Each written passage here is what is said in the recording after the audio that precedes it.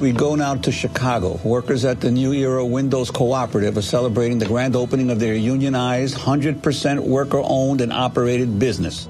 In 2008, some of the workers were involved in a famous 6-day sit-in after Republic Windows and Doors gave workers just 3 days' notice before closing the factory. We had had enough of having no control over our lives, of having no control over our jobs. Even though this industry was coming back, the housing market collapse had come back, they were again out of work. And they called me up on the phone. They said, we're done. I called Brandon and let him know that we need his help. We need to start the process. Now is the time. So he flight right away to Chicago and say, let's do it. We started the process to buy the factory and all that. A lot of people thought that may seem really quixotic, kind of impossible, but I had been in Argentina where over 200 factories had been taken back by their workers. I knew it wasn't easy, but I could see these guys had a lot of dedication. This is a group ready for a fight. You're prepared to be arrested? I'm prepared to be arrested if it's necessary. We've been here since yesterday and we aren't going anywhere. We are committed to this. This is what the end of the line looks like for our current economy. Your factory gets shut down. You have to find a job somewhere else. Industries pull out of your city. These are the places that we really need to figure out, so what's next? You got bailed out! We got stolen! Traditionally, foundations just use the grants, which is only really 5% to 10% of what most foundations do. We think it's important that we look at the other 90 to 95%, what we can do with investment capital to support the right kind of economic development that's aligned with the organizing and base building that's taking place in those communities.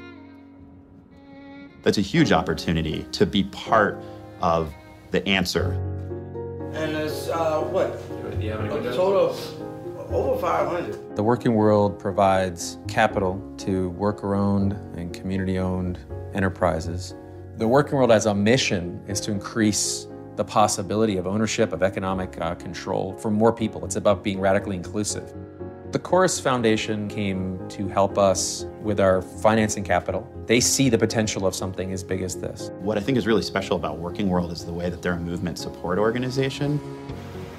To have the technical assistance to help folks bring their best selves to that process, but also the right kind of lending capital to make it possible.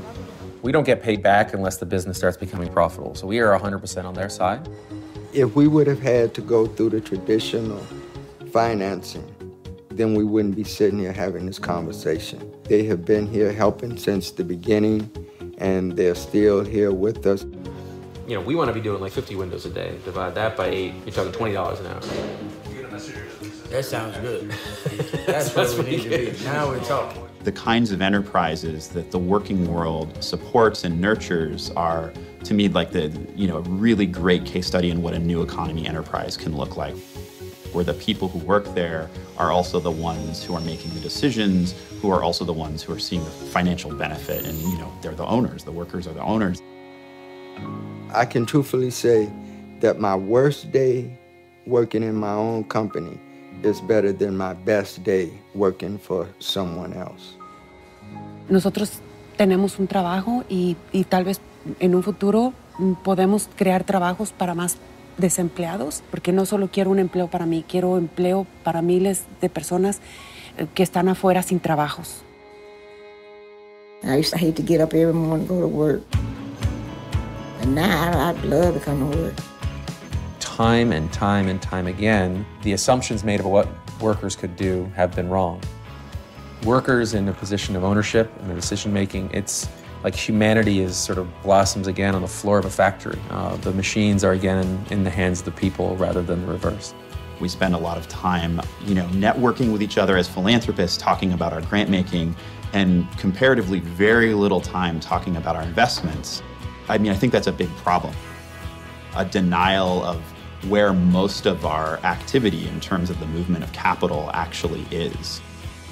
It's really exciting right now to see foundations and individual donors talking about their investments, talking about divestment, talking about different ways they could invest, not just to think about mission as a constraint that investments have to align to, but like how can we actually have our investments and our grants alongside with each other, working together. Working World is a really important organization in terms of helping people create those opportunities.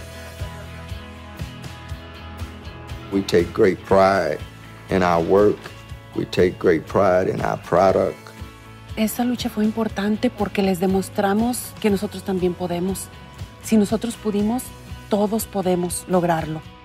It's a new era for the working class in the United States, even in the world.